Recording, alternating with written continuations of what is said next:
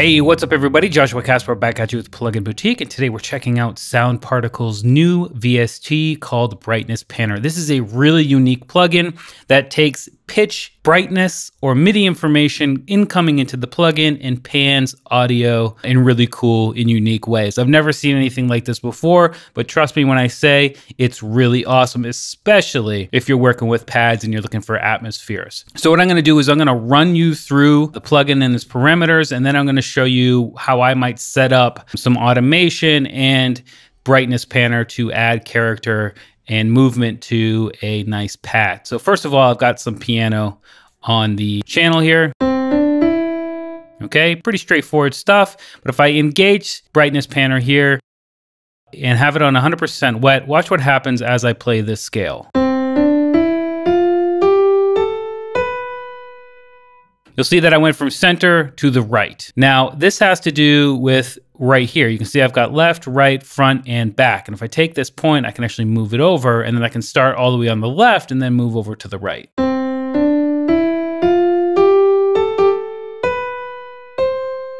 And I do apologize for my crappy playing here. I'm playing on my keyboard on my laptop here, but I think you get the point. I can also change my starting point from a given point to the original input channel's position.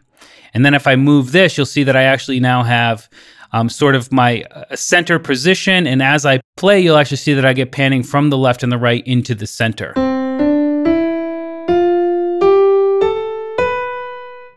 And it will move a little bit towards me and then away from me. Now, that might not make a lot of sense to a lot of people, but Sound Particles, if you didn't know, and you should watch my video on their actual application called Sound Particles, uses this really cool technology to emit sound from a particle inside of a virtual space. And they've taken that technology and applied it here to just this panning information. So it's actually really, really cool. And I do want to point out that I'm using stereo, but you do have many other options, including binaural and up to 7.1.2 surround. So it's not just left and right, but you are getting front and back information, and it's doing a lot more than just changing the value of the input gain or the output gain there. It's doing a lot more than just that. It's safe to say it sounds amazing. We can also control how things move. So right now, I'm moving from the stereo field into the center. I can turn it on clockwise, counterclockwise.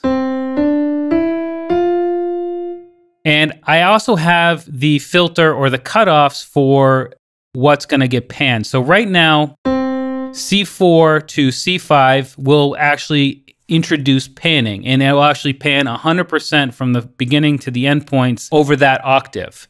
Everything below C4, for example, C3, won't get panned at all. And this is actually really helpful when we get into using the Brightness Panner with a more lush pad, because we don't really want the really ultra low frequencies to be panned. We want those to be nice and centered. And you know, just for mixing purposes, it's really great to have that. Another thing is, if I do open this up and then I go into my C4 to C5 octave, you can see that the movement between notes is actually much smaller, and that's because we have a larger range to do over 100%. We can instantly reverse the direction. If I hit this, you'll see that I went from counterclockwise to clockwise. And if I come up here and then hit reverse, it will actually do the same thing. We'll change it to single point, and it will move the movement to the input channel's position. Now, it doesn't stop there. We also have sliding, which I actually have been having more fun with. You get some really interesting results. The differences between these are subtle, but it's essentially how the endpoints move and change. You can see here that it's not like re-triggering like on the pan.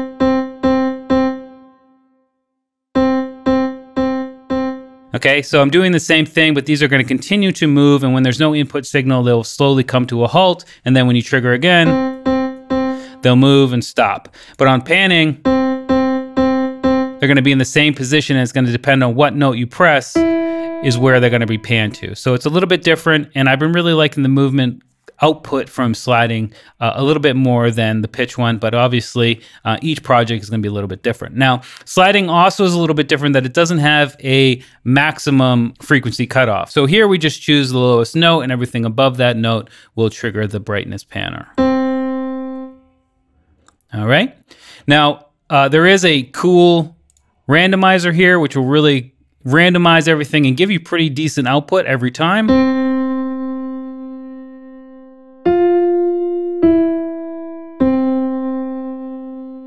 We do have drive, wet, and master output values as well. And when we're on the brightness mode, we have a speed too. So if I really crank this up,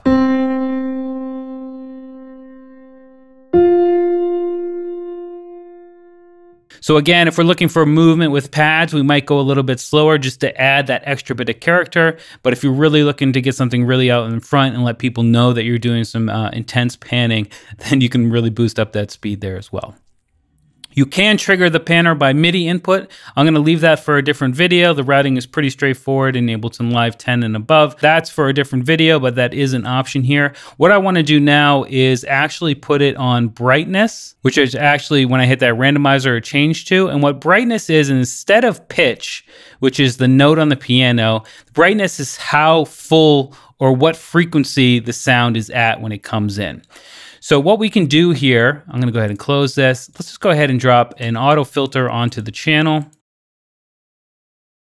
And you want to put it before the brightness panner. Actually, when I was trying out this plugin a couple of days ago, I had it after the brightness panner and the signal chain, and I was messing with the filter frequency, and I was like, why isn't anything happening? It should be.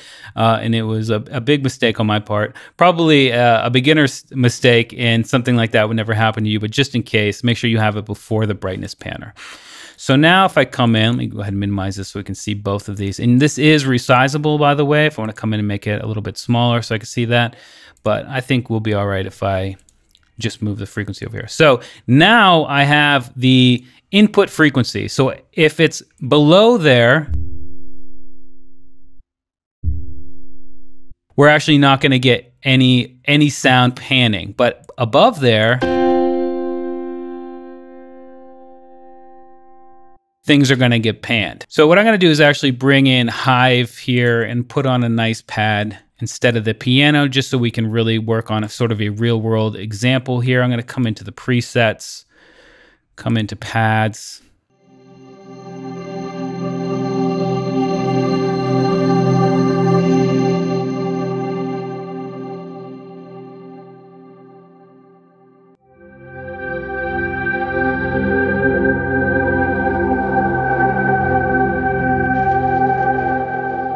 All right, so this Boogeyman preset is really, really cool. And obviously, we can really tweak out the movement here. We can move all of these things around. We change that speed.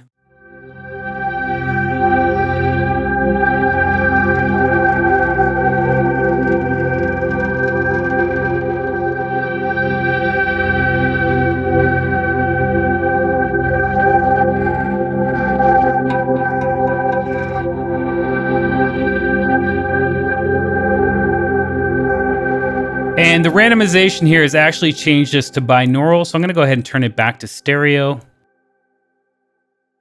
Let's do something like this, something pretty cool and interesting.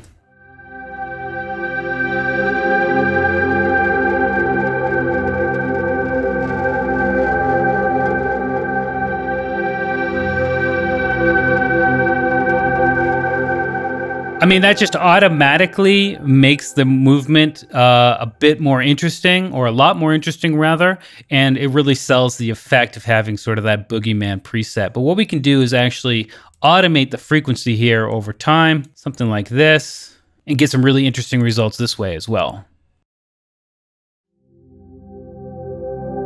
So you can see here, I'm still above the threshold, but if I pull this up,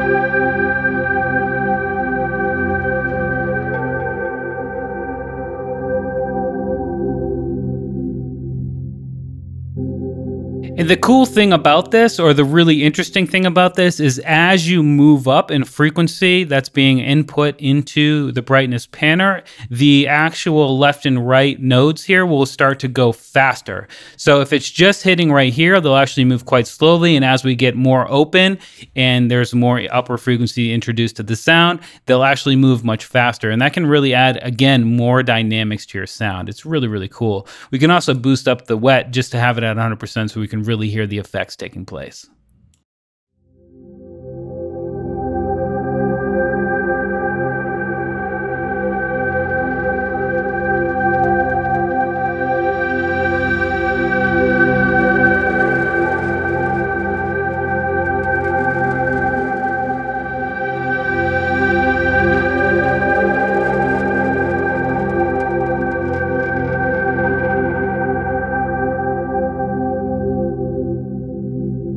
So while that is already an interesting patch, using the Brightness Panner here very quickly and easily, really just moving some stuff around and changing a couple of the parameters adds, 10 times more character to the patch right out of the gate. So it is a really, really interesting plugin. There's a lot more you can do with it, but I'm just sort of giving you the general overview here just to help you get started using Brightness Panner from Sound Particles.